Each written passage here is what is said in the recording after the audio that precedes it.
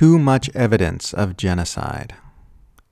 South Africa's legal team has submitted hundreds of documents containing what it calls undeniable evidence as part of its ongoing genocide case against the State of Israel, with the South African representative to The Hague telling Al Jazeera that the problem we have is that we have too much evidence.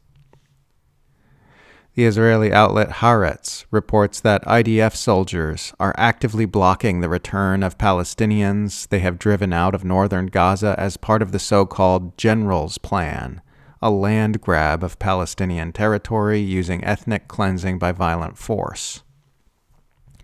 Haaretz has been far more critical of Israel's actions than Western media outlets have been.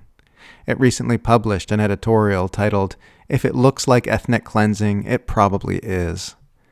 Haaretz publisher Amos Shokin is now publicly advocating international sanctions on the Israeli government for its apartheid abuses and opposition to a Palestinian state, drawing an outraged response from the Netanyahu regime.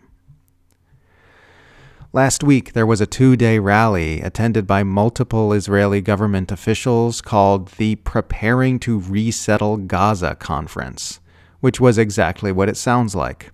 High-profile Israelis gathering to discuss the agenda to drive Palestinians out of the Gaza Strip and replace their territory with Jewish settlements. Humanitarian aid in Gaza has reportedly fallen to its lowest level since Israel's genocidal onslaught began, with just a few hundred truckloads entering the enclave from October 1st to October 22nd, and nothing getting through to the north. The UN's Undersecretary General for Humanitarian Affairs recently warned that the entire population of North Gaza is at risk of dying, a warning that was issued shortly before the Israeli Knesset voted to cut off UNRWA aid throughout all territories it controls. According to a new report from the Washington Post, the U.S. State Department has been inundated with hundreds of reports of U.S.-supplied weapons being used to needlessly kill and harm civilians in Gaza, but in violation of its own rules, it has failed to take any action on a single one of them. According to one WAPO source, investigations of these reports have tended to stall out at the verification stage, which consists of asking the Israeli government for its side of the story. Israeli forces reportedly killed 109 Palestinians in a single massacre on Tuesday, including dozens of children, when Israel blew up an apartment building where hundreds of civilians were sleeping.